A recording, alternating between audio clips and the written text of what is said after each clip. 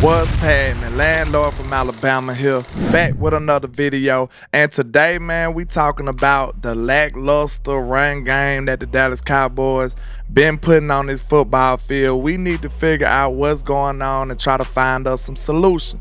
So I have 5 legitimate, real tangible solutions that we can implement for us to be able to spark this run game up to help us and propel us for this playoff run in 2024. I can't see a thing, all this money in my face. Hey, I just blew a bag, ran it back the same day. Hey, ain't no looking bad, bitch, came a long way. Hey, I know that they mad, but let them hate. Hey, that what make them hate, that what make them hate. Hey, and we just getting K and they just in the way. Hey, that what make them hate, that what make them hate. Hey, cause we just getting K and they just in the way. Hey, landlord is showing how to ball, boy. Okay, I think it's safe to say that the Dallas Cowboys have a problem in the run game. We are a middle of the pack run team. Basically, our run game is mid at this point. We are 14th overall at rushing as a football team, and that's just not going to get it. You need to be able to take your run game on the road if we have to go there in the playoffs for the NFC Championship or whatever. But we will have to use our run game in the playoffs to seal the win at times. We need to be able to run when we need to run.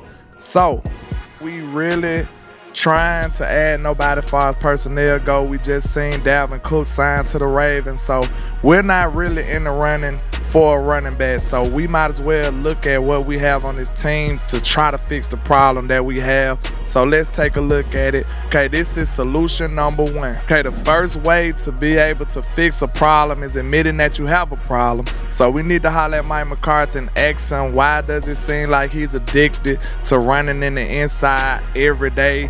First down, he's running up A gap all the time, and it makes no sense. It doesn't work. So maybe we need to think about more outside runs. That would be one of my solutions. When Tony Pollard decides to run right behind either Terrence Steele or Jake Ferguson, he's averaging 4.5 yards a carry. Out of 42 attempts, he has 191 yards with 2 touchdowns, 5 10+ yard runs, and 10 first downs. So he's very productive when he runs to the right side, outside right.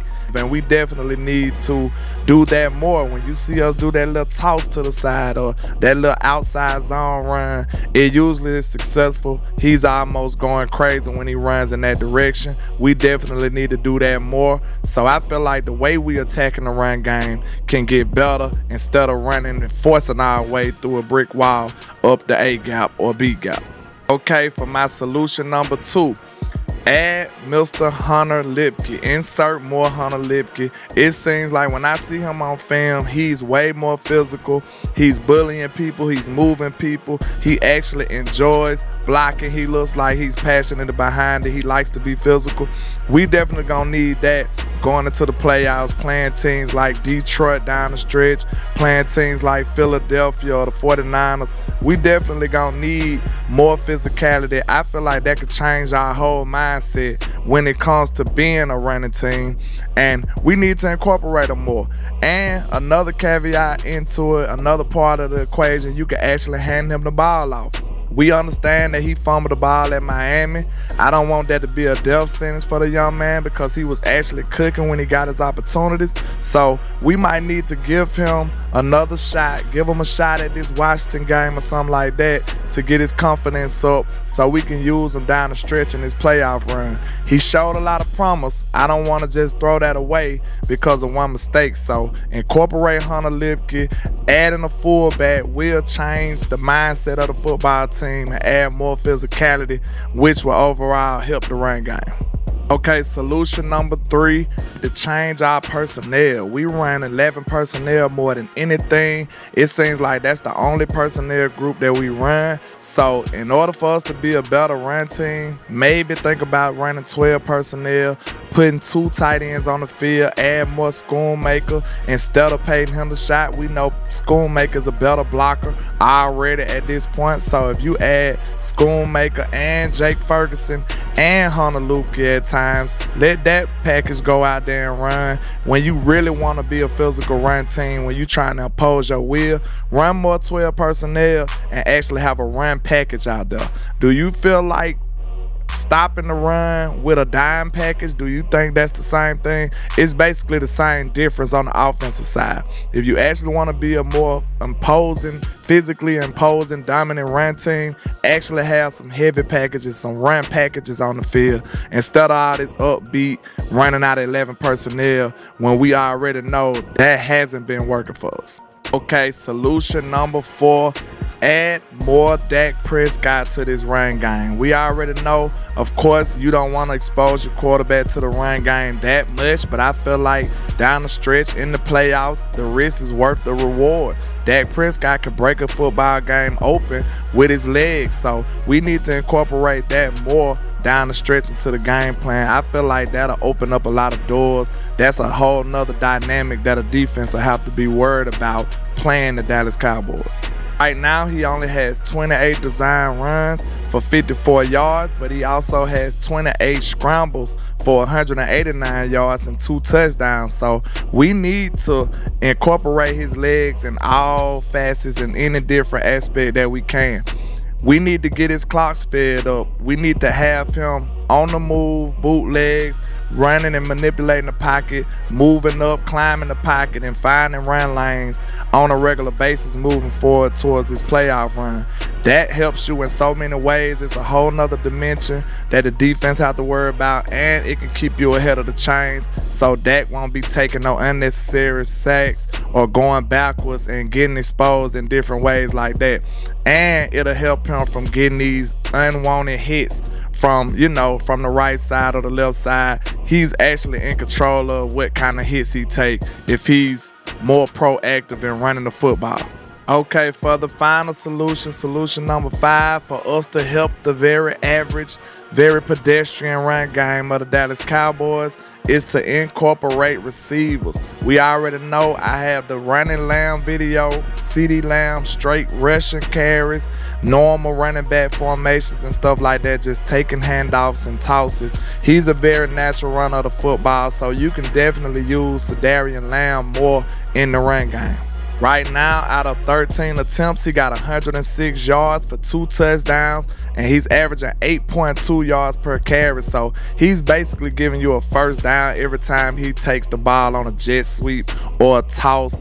They doing normal running back stuff for CeeDee Lamb. Maybe make this more of a staple part of this offense. Imagine like you the 49ers with Debo. This could just be something you increase, a role you increase for CeeDee Lamb in the playoffs. So we already know CeeDee Lamb plate is very big. We got a lot of stuff we ask of him. If you're not a fan of that, we still have another solution for you. You can incorporate Kevontae Turpin in the same way. He's a known running back. His senior year in high school, of course it's high school, but he rushed for 1,000 yards in high school. It was like 900 yards, not 1,000, but he rushed for 900 yards in high school as a running back. So he's a natural runner of the football, and he's averaging 10 yards, 10.5 yards a carry. So that's somebody you can actually incorporate as well into this offense, especially if the run game feel like it's struggling or something. You need to incorporate those spark plugs, do a jet sweep, do some kind of reverse or stuff like that to get the run game going to add a spark. And don't forget, Brandon Cooks is pretty good on jet sweeps as well. So incorporate receivers as a whole. I feel like that can add a boost to the run game, especially when we're not producing to the level that we might like. But overall, man, maybe we need to just change our view, the way we look at the run game as a whole. We don't have a Zeke no longer. We don't have a bell cow type back. That's not who Tony Pollard is. Rico suffering an ankle injury, and he's been dealing with it since week 6. So we definitely need to be thinking about this as a group thing, as a team thing. Who cares if you don't have a 100-yard rusher when you got Tony Pollard with 65, 70 yards, Rico Dowdle with 30, 40 yards, CeeDee Lamb with a 25-yard run, Turpin with a 35-yard touchdown run. Like, when you incorporate that and still have a team, a good team run game, 200 plus yards throughout the team. Dak Prescott with 35 yards rushing or something like that and a touchdown. When you incorporate that as a whole, I feel like holistically we'll be in a better situation and attacking them far as the run game from different areas, from all different angles. I feel like it will be a problem if we incorporate most of these things, even all of these things. I feel like that could be a good solution for this team in 24 and help us boost and power through this playoff run, man, and go and get 6. But that's all I got for you today, man. Just holla at your boy, Landlord from Alabama, with the same handle on all social media. And like I say, 1K, 1 love, Cowboys Nation. Let's go.